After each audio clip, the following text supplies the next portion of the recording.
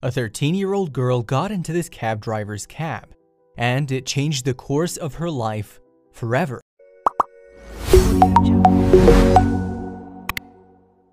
When it comes to our own safety, most of us like to think we can trust our gut feelings and get ourselves out of trouble. When it comes to helping strangers, though, this isn't always the easiest thing to do. We're often afraid of making mistakes and then suffering the consequences of false assumptions. For one brave taxi driver, however, sticking to his instincts made him an instant hero. Who would have thought that a regular day could turn a humble cabbie into a savior? Listen on to learn how this man rescued a teenage girl from a horrific situation she was unwittingly being drawn into by a merciless predator. The extra caring among you may even wish to take notes, as you never know when you'll encounter something similar in the future and have the opportunity to be a hero too. In the midst of his regular work routine, taxi driver Satbir Arora drove around on a Tuesday afternoon looking for passengers. He threaded through the neighborhood in the county of Oxfordshire, hoping to get a client for a ride. Little did he know that the unexpected traveler he was about to pick up would change his life forever. When he saw a young girl standing by the road signaling for him to stop, Arora did so. He was clueless to the fact that a series of challenging and dangerous events awaited both of them. Unaware of any red flags, he opened the door and the girl hopped in, marking the commencement of one remarkably fateful ride. Arora did not hesitate when he drove up to the young girl's location. Judging from her looks, she appeared to be around 13 years old, dressed in a conservative school uniform.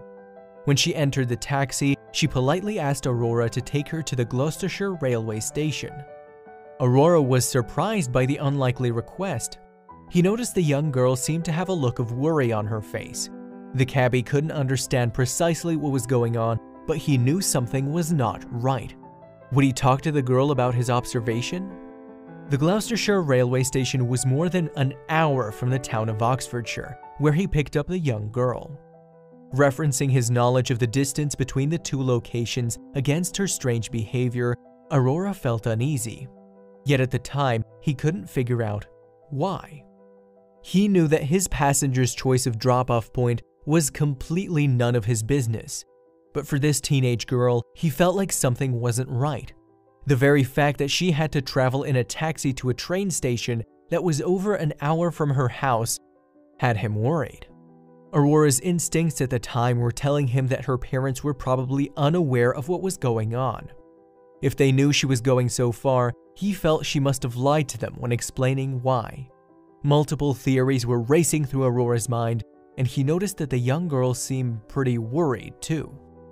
To break the tension, he tried to start a conversation, engaging her in some sort of small talk. He started by asking the young girl why she was heading so far from their home. Would the girl trust him enough to open up?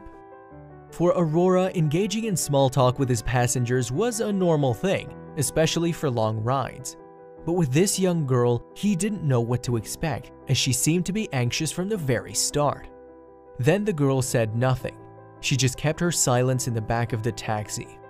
But Arora was persistent. He kept asking her details about the trip to help him understand her situation. He specifically asked where she was headed when she got to Gloucestershire station. Pressed by the cab driver's friendly but insistent interrogation, the schoolgirl finally gave in and answered him. But a response only heightened the tension and made Arora more suspicious of her and the entire situation. While she did speak, the young girl refused to reveal much information. The 13-year-old lass simply told him that she was heading somewhere with a friend. She didn't drop a name nor any details, so her vague response prompted the suspicious driver to ask more questions. "Do your parents know about this?" When asked if her parents knew about her trip, she gave a defensive answer by insisting that they were aware she was meeting a friend. Arora nodded but remained convinced that she was lying. He could tell from her face and the way she answered that she was hiding a secret. The girl became increasingly defensive as he continued to question her. However, he didn't stop asking until he got the answers he wanted. What information did the cab driver see as being vital to ensure her safety? Why was he keen on finding out who she was going to meet, and where they were heading. Aurora was aware that he had no right to ask for personal information from this passenger, but this he felt was a unique situation. His instincts were telling him that something was very wrong and he had to break boundaries. He just couldn't determine why nor precisely where this weird vibe was coming from. When she said her parents knew about the trip, he knew it was a lie. He then had a bad feeling when the girl stopped giving information. He felt that maybe he had crossed the line and the kid might fear him, despite his good intentions. As they were nearing the Gloucestershire railway station, Aurora felt more uncomfortable and worried. He was hesitant to let the kid out of the safety of his cab as he feared what might happen. He was getting frustrated and didn't know what else to do. When they finally arrived at the station, the young girl appeared to be looking for someone. "Who are you looking for?" Aurora asked. After giving a simple response that she was looking for a friend, she quickly grabbed her backpack and left the cab. When the girl exited the taxi, Aurora did not feel right about leaving the station. He was determined to stay at least until her friend arrived. As he was observing the young girl, she appeared to become more upset. This behavior only cemented his decision to stay. Aurora didn't feel at ease leaving the teenage girl, so he stayed and continued to observe the situation. Not knowing what to do, he called his wife to get some advice. He explained the predicament he was in and hoped she would be able to help him figure out what to do next. Since Aurora and his wife operate their taxi service together, he called her. He felt the need to talk to her about the youngster's suspicious behavior and hoped she could offer some advice on how to help this young kid. While he was talking to his wife on the phone about what happened, Aurora kept an eye on the girl. He wanted to make sure he'd be able to monitor her and ensure her safety. Aurora's wife was equally concerned. What was it about this kid that was so unsettling? After hearing about the situation, Aurora's wife became worried too. As a woman, she thought that the young girl might be more comfortable speaking to her. With her motherly instincts kicking into overdrive and her husband agreeing that it was the best thing to do, she decided to attempt talking to the young girl. They believed that speaking with a woman might make the 13-year-old feel a bit more at ease in opening up. Aurora then rolled down his window and called out to the girl. Will she trust him enough to come over? And then again to talk to his wife? The girl had been waiting anxiously, but several minutes had already passed with no one showing up to meet her. Aurora called her and asked her to speak with his wife over the phone. She refused at first, but after some convincing words from Aurora, the girl eventually agreed. The lost little soul took the phone from the cab driver's hand. Will his wife convince her to open up about who she's meeting and where they are heading? Will the couple save her from a potentially deadly situation? "Hello?" the girl said, putting the phone to her ear. Although she was hesitant, she still agreed to talk to the cab driver's wife. He watched on as the conversation unfolding, his wife asking a lot of the same questions he had been trying to get answers to just moments earlier. "Do your parents really know where you're going?" Aurora's wife asked. The girl did not answer the question immediately, but the truth was hovering somewhere in the back of her mind, waiting for her to work up the courage to let it out. Could this kid be in big trouble? How will the couple help her? Although she was worried, Aurora's wife did not let the girl feel that they were anxious about the situation. She continued with her questions and even called the girl out, gently, of course, for not calling the truth. As it turns out, this motherly accusation was precisely what the girl needed to hear to finally admit the truth.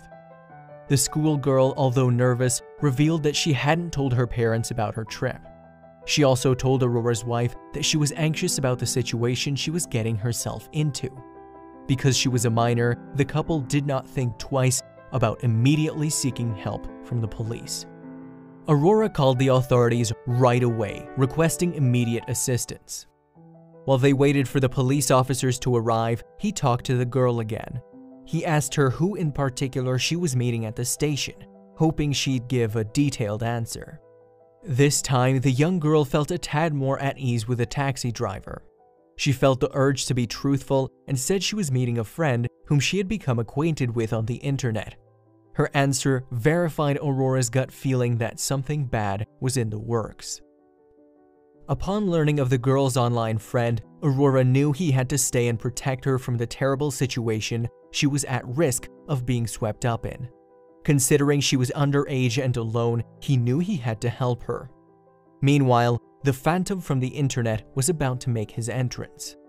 A 24-year-old guy named Sam Hewings was, at that very moment, zeroing in on the Gloucestershire station. With a backpack clutched tightly in one hand, he scanned the crowd looking for someone in particular. A young girl he was supposed to be meeting. Could he be the online friend the girl was waiting for? Hewings was on the lookout for a girl he was supposed to be meeting up with when he noticed 2 police cars waiting at the station. The sight of the authorities caused him such anxiety and fear that he decided to leave the area as quickly as possible, doing his best to avoid being noticed. Hardly the actions of an innocent man. Why was Hewings so concerned about the presence of police at the station? Could he be guilty of something? Had he committed some criminal act? Or was his concern to do with the girl he was hoping to meet there? Meanwhile, our friendly cab driver wasn't done with his strategizing. Aurora asked the girl if he could borrow her phone and call the number of the friend she was meeting at the station.